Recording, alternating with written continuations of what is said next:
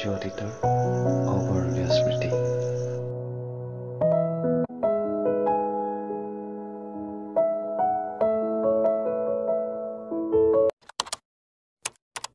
Hey friends, it's me, Max Steel.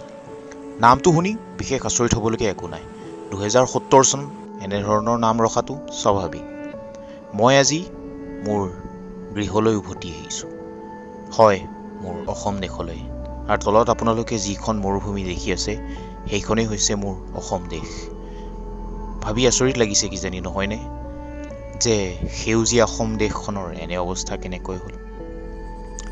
অতি সোনকালে আপোনালোকক জনাম।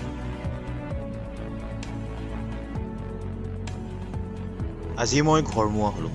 ঘৰলৈ যোৱাৰ বাটতে আপোনালোকক মই জনাওঁ যে আমাৰ অসমখনৰ এই অৱস্থা কেনেকৈ হ'ল। আহক আজিৰ পৰা 50 বছৰ পাছলৈ উভতি যাওঁ। অতীতৰ গৰাহত হেৰাই যোৱা এইখনেই মোৰ ঠাই, এইখনেই Dihing Patkai. Dihing Patkai wild life century. এইখন অৱস্থিত আছিল উজনি অসমৰ ডিব্ৰুগড় আৰু তিনিচুকীয়া জিলাৰ মাজত। এইখন আছিল প্ৰায় 111.19 বৰ্গ কিলোমিটাৰ মাটিকালিত ব্যপ্ত এখন ৰেইন ফৰেষ্ট। এইখন আছিল অসম উপত্যকাৰ এটা ভাগ।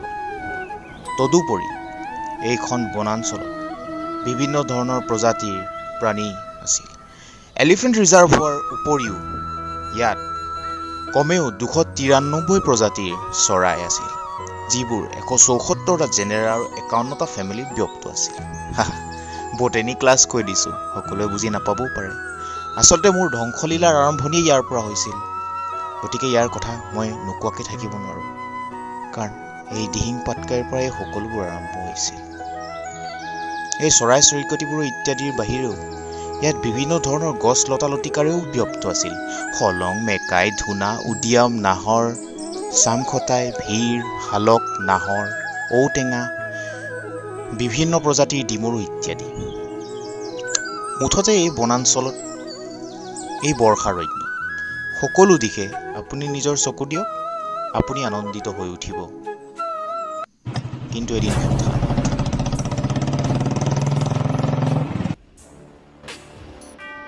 মেক্স শুনা। হয় কওক ছাৰ। কামৰ প্ৰগ্ৰেছ কেনেকুৱা চলিছে? প্ৰগ্ৰেছ ছাৰ পুৰা দমে চলিছে। মোক অতি সোনকালে এই জেগাটো খালী লাগে। বাইনিঙৰ কাৰণে ৰেডি হ'ব লাগে জেগাটো। চিন্তা নকৰিব ছাৰ, আমি ছেকেণ্ডত খালী কৰি দিম ঠাইবোৰ। অ'কে, আৰু এই কাঠবোৰ এক্সপৰ্ট কৰি দিয়া। 90% কাঠ এক্সপৰ্ট হৈ গৈছে ছাৰ। Okay, nice. তদুপৰি ছাৰে ফৰেষ্ট ডিমলিচাৰ কেইটাৰ পৰা মাইনিং কৰা ঠাইত সম্পূৰ্ণ গছ গছনি কাটি এতিয়ালৈকে পৰিষ্কাৰ কৰা হৈ গৈছে, আৰু আপুনি চিন্তাই কৰিব নালাগে। বাট ছাৰ, প্ৰাকৃতিক সম্পদবোৰক লৈহে মোৰ অলপ চিন্তা লাগে। ভাল লাগিছে। চিন্তা নকৰিবা তুমি সেইবোৰ, আৰু প্ৰকৃতিৰ চিন্তা চৰকাৰক কৰিব দিয়া। তোমাৰ পইচা আহি আছে। ৱেল ডান। তহঁতি গম পাইছ নাই, আমি বহুত ডাঙৰ ছাৰৰ আণ্ডাৰত কাম কৰিবলৈ লৈছোঁ। এওঁৰ আণ্ডাৰত যদি আমাৰ এই কণ্ট্ৰেক্টটো কমপ্লিট হৈ যায়, তেন্তে আমি কোটিত খেলিম, কোটিত। বুজিছনে? চ' সকলোৱে মন পুতি কাম কৰিবি আৰু। কৰিম।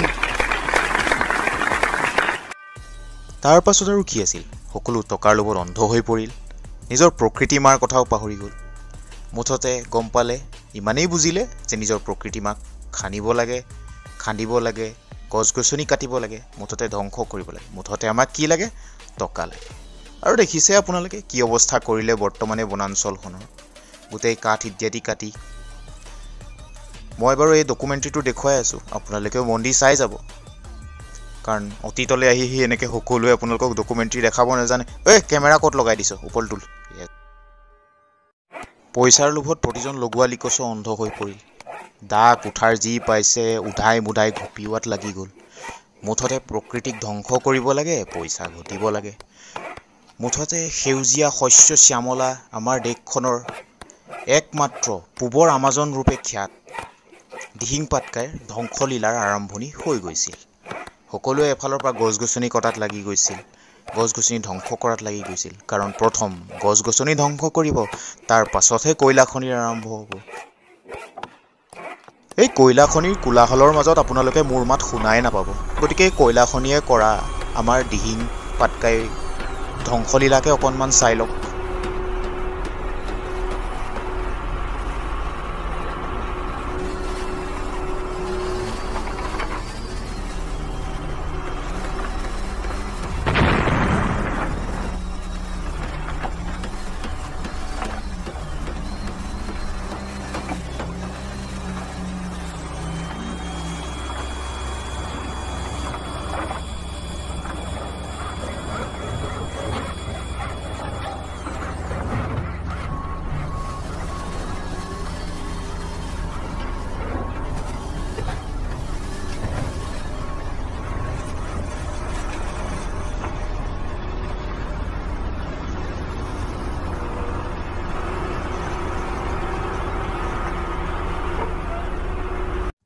উক্ত ঘটনাটোৰ পিছত 10টা বছৰ পাৰ হৈ গ'ল, কিন্তু আমাৰ মানৱতাই একো নিশিকিলে।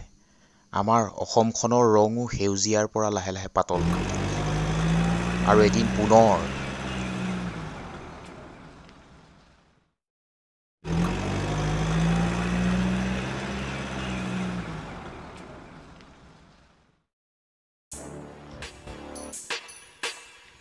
মেক্স বহুত নম্বৰ ভালকৈ শুনা গোটেই পাহাৰবোৰ খালী কৰি পেলোৱা অ'কে হৈ যাব ছাৰ।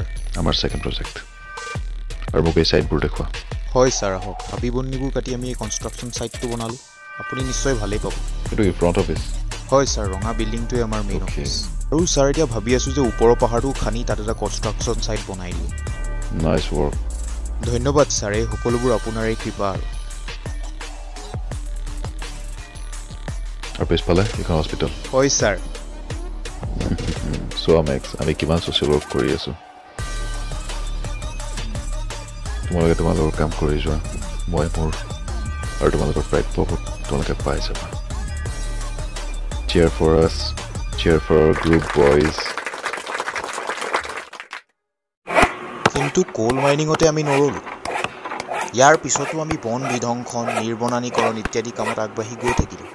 আচলতে এষাৰ কথা আছে, লাই পালে কুকুৰে ডিঙিলৈকে জঁপিয়ায়। গতিকে এবাৰ যেতিয়াই এচাম অসাধু ব্যক্তিয়ে কোল মাইনিং কৰাৰ বাবে সুযোগ পালে, তাৰ পাছতেই তেওঁলোকে আৰু অসৎ কাম কৰিবলৈ আগবাঢ়ি যাবলৈ প্ৰেৰণা পালে। এনেকুৱাই হ'ল। আমাৰ ভুলৰ বাবে এয়া হ'ল। ফলস্বৰূপে পৰিণাম হ'লগৈ অত্যন্ত ভয়াৱহ। সেউজ পাহাৰ হৈ পৰিল টকলা পাহাৰ। সেই সেউজ পাহাৰ য'ত আমি বহুত প্ৰয়োজনীয় দ্ৰব্য ঔষধি পাইছিলোঁ। উৰ্বৰ কৃষিভূমি হৈ পৰিল অনুৰ্বৰ, য'ত খেতি বাতি নোহোৱা হৈ পৰিল। শস্যৰ উৰ্বৰ পৰিমাণ কমি গ'ল। গছ গছনি লাহে লাহে এফালৰ পৰা মৰি আহিবলৈ ধৰিলে। ইয়াতকৈ আৰু আমাক কি লাগিছিল? কিন্তু তেওঁলোকে সেই সময়ত আনন্দ কৰি আছিল।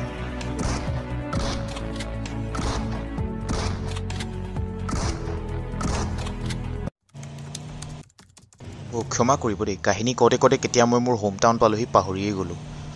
আহক আপোনালোকক দেখাওঁ যে আজি মোৰ লগত সকলো আছে। আজি মোৰ লগত কি কি আছে আপোনালোকে স্বচক্ষুৰে দৰ্শন কৰি লওক।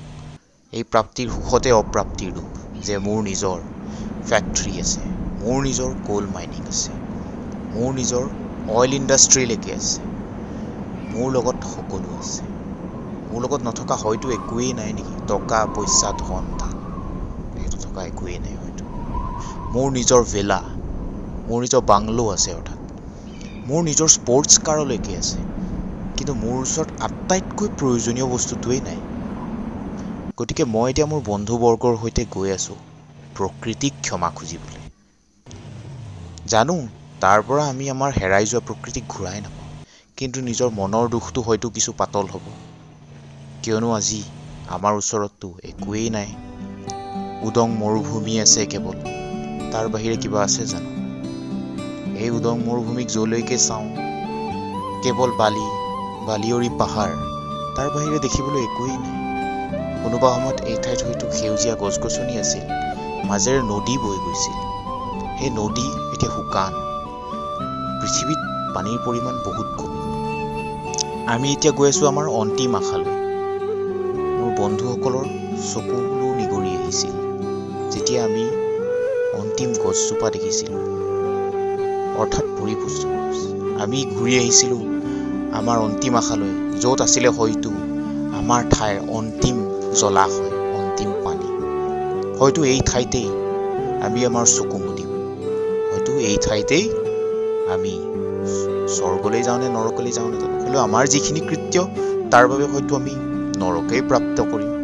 কিন্তু মোৰ বন্ধুসকলে যেনেকৈ নাইবা মই যেনেকৈ এতিয়া পৰিতাপ কৰি আছোঁ, আপোনালোকে যাতে পৰিতাপ নকৰক। মই আৰু মোৰ বন্ধুসকলে আমাৰ ইউনিভাৰ্ছখনক, আমাৰ পৃথিৱীক, আমাৰ দিহিং পাটকাইক বচাব নোৱাৰিলোঁ। কিন্তু আপোনালোকৰ হাতত সুযোগ আছে, সময় আছে। দিহিং পাটকাইক কয়লা খননৰ বাবে বলি হ'বলৈ নিদিব। ৰক্ষা কৰক। সকলোৱে নিজৰ মত আগবঢ়াওক, সকলোৱে প্ৰতিবাদ কৰক। মুঠতে আমাৰ দিহিং পাটকাইক, আমাৰ প্ৰকৃতিক, আমাৰ অসমক ৰক্ষা কৰাটো প্ৰতিজন অসম আৰু প্ৰতিজন অসমবাসীৰ ৰাইজ আৰু প্ৰতিজন অসমীয়াৰ দায়িত্ব। জয় আই অসম।